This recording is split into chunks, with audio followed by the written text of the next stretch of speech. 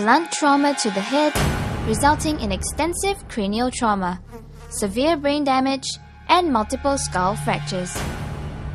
This isn't the post-mortem of a person. These horrific injuries belong to a Pomeranian male dog who was bashed to death by his owner in Sengkang on August the 18th this year. Although investigations by the police, Agri-Food and Veterinary Authority, or AVA, and Society for the Prevention of Cruelty to Animals, or SPCA, have been carried out, the person responsible has yet to be found. It all happened at Block 267B Compassvale Link, where some residents heard of the vicious attack. He got here, the dog bark very loud one. Oh, is it? My friend got here. He's here. Okay, your friend lives here? Yeah. I heard someone screaming. What about the dog sounds or dog barks? Not really. Never heard the sound. But you heard someone screaming? Yeah, very loudly. The man shouting or something like that, screaming, then bend the dog. Was the scene very bloody? I don't dare to see actually. I heard that it is quite terrible. It's the dog quite loud. The owner was believed to have repeatedly thrown his dog against the wall till it died. Although none of the residents witnessed the scene at hand, they were still able to give us a brief description of the culprit. It's a guy quite tall with spec. Yeah, I didn't really look at the killer lah. Okay. Yeah. Do you think he lives around here?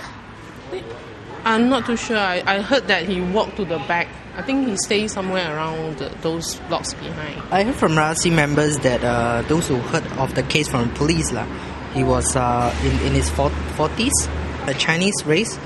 He's unfamiliar face. Yeah, in this area. He's probably Sengkang. If not, he won't be having. Yeah, probably still staying Sengkang, but not these few blocks. In a bid to identify and nab the culprit, the SPCA and a group of 11 animal lovers pledged more than $3,400 as a reward. However, even though the reward has now reached $15,650, no one has come forward yet with information. Maybe he sounded too scary or what. Yeah. So that people are actually afraid of him, you think?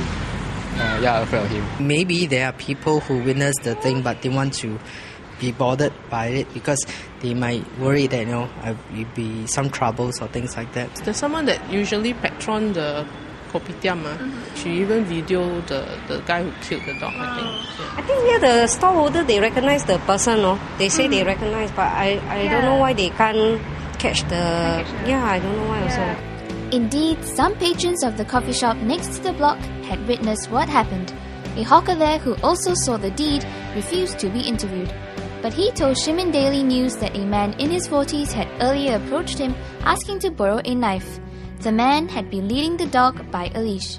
I thought Singaporeans love the pet very much. Yeah. Quite surprising. Sad to see this thing happen. Just a dog. You don't have enemies. Thrown by people is very bad. Yeah, it's really cruel. This is not the first incident. In fact, for the past few years, there have always been all this people writing in forums, saying that how come every time when there's an incident happen like that, not many Singaporeans willing to step forward. I believe we should do more of national education. In our next clip, find out the top 3 neglected or abandoned dog breeds in Singapore.